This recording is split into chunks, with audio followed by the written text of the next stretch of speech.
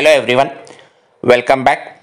In this video, we will discuss about usage of approver delegation option in GRC access control.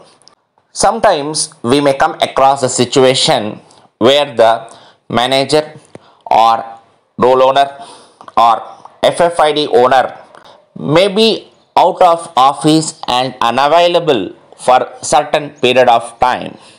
When the approver is unavailable, all the access requests which are pending for that approver will be in the decision pending state.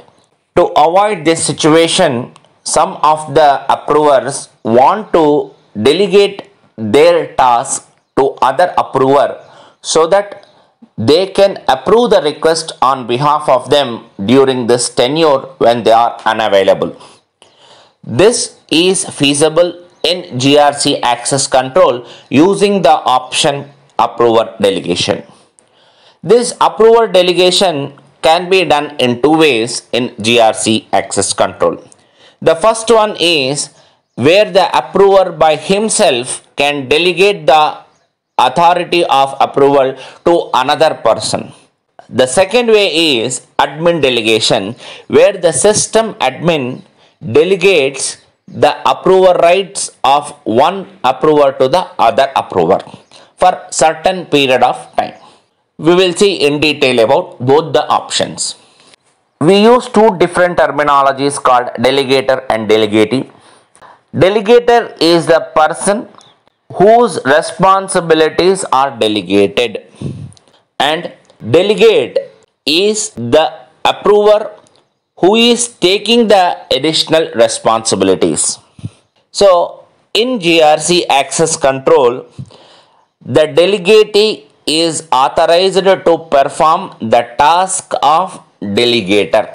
In GRC access control, when we assign this approver delegation, what happens? So, the primary approver will receive the access request in his inbox, otherwise called as a delegator, as well as the alternate approver also will receive the same request for approval to his inbox, that is the delegatee. It means that the delegatee will be able to see his own work inbox request along with the request of the delegator as well.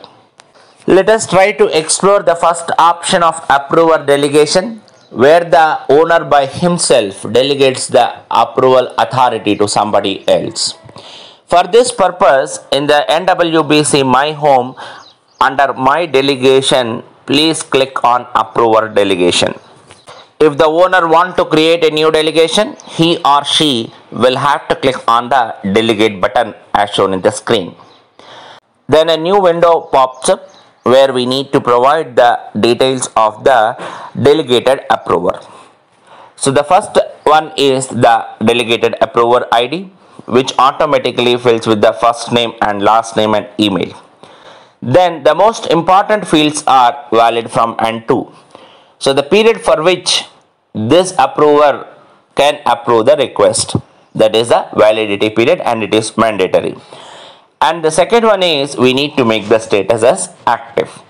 So in GRC access control, this feature enables the delegator to delegate his or her responsibilities to the other delegatee for a specific time.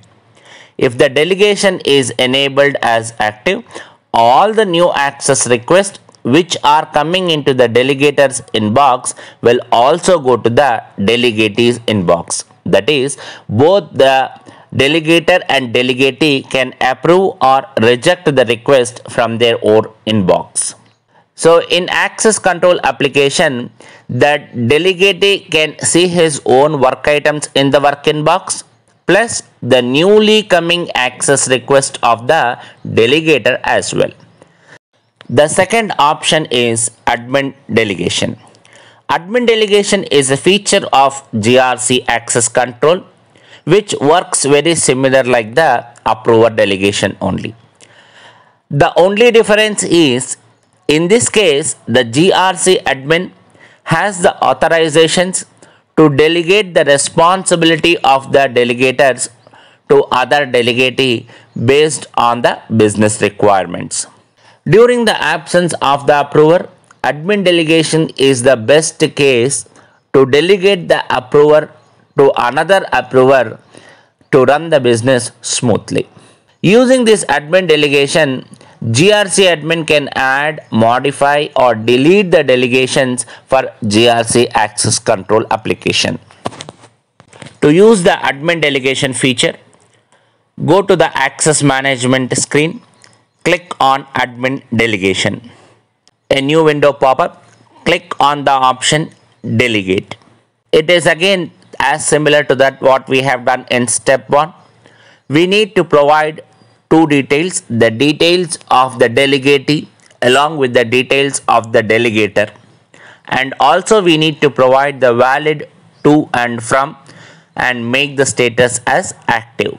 So during this period all the requests will be received by the delegator inbox along with the delegate's inbox. Here we need to make a note that the delegator need not to be set up as an owner in GRC. The delegator can be a user in the system. If you want only a few requests to be approved by the delegator, system admin can forward the request to that user rather than establishing this approver delegation. Now, what authorizations does the delegated approver require? The delegated approver need to access the NWBC and should also have the permissions to approve the access request. So we need to provide the authorizations for the some defined roles like role for access request approver, the role for access control users, and the role to view access control information architecture. That is the three different roles: SAP GRC access approver, SAP GRC base, SAP GRC, and WBC as shown here. So these three roles we need to provide for the delegated approver. In additionally, for the type of access request, if you needed, you can use this field GRAC RQTYP from the authorization GRAC request and can be used to leverage the authorization for approving only certain type of access request. That is again our option. Will the delegated approver receive the email? Yes. If we have set up the notification settings in the step 5 of MSMP workflow for the particular stage of approval with the recipient ID as current approvers, then once we delegate the access request, the same notification template is triggered as an email even for the delegated approver, so that the delegated approver will be informed by email saying that the access requests are pending in his inbox for approval. So this is how the approver delegation process is used in GRC access control. For more videos on GRC, please subscribe to our channel. Thank you.